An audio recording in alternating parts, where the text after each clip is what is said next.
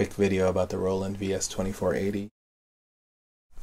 With this converter, you can change the IDE hard drive that's inside this with an SSD drive.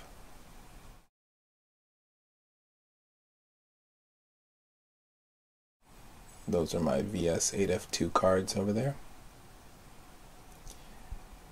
Those are 2 pins. I'm not sure what those are for. That's the one that goes to the IDE drive.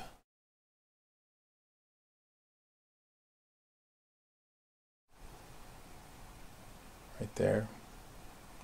Here's the power supply spot, and it's a smart time to change out the fan. This fan is kind of noisy. They have silent fans now, and there's a lot of space in there to work, so change that out. So there's this cage around the hard drive, and it's inside that.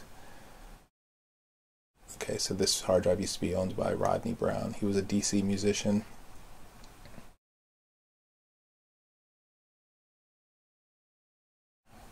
It has a little fan on it beside there. You kind of can't see it, but this little drive has a fan on it.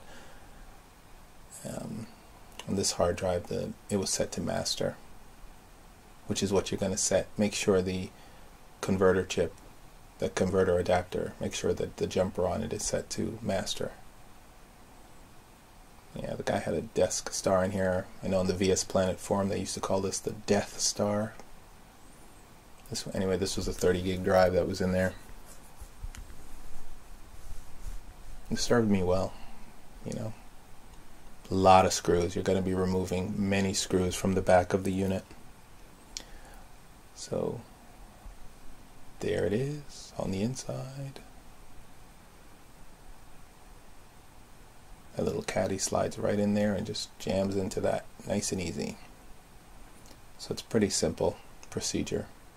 I didn't know that this had that little lock screw thing in there. It's great. Good little gadget. Anyway,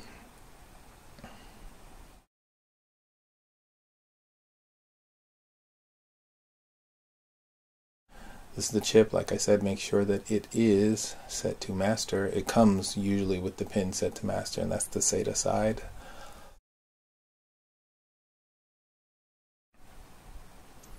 And here's the little SSD drive, and it doesn't have to be, that's the most that the VS is going to recognize, 120 gig. So I bought 120 gig, cost me 30 bucks. I simply used double-sided tape on one side of it, on the underside, and then put tape over the top. It's very secure, so it won't rattle around inside there.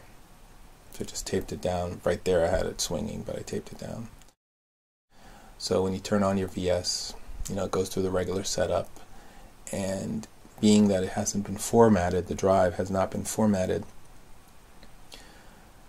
the VS is going to say, well, no drive found. You're going to see that come up soon.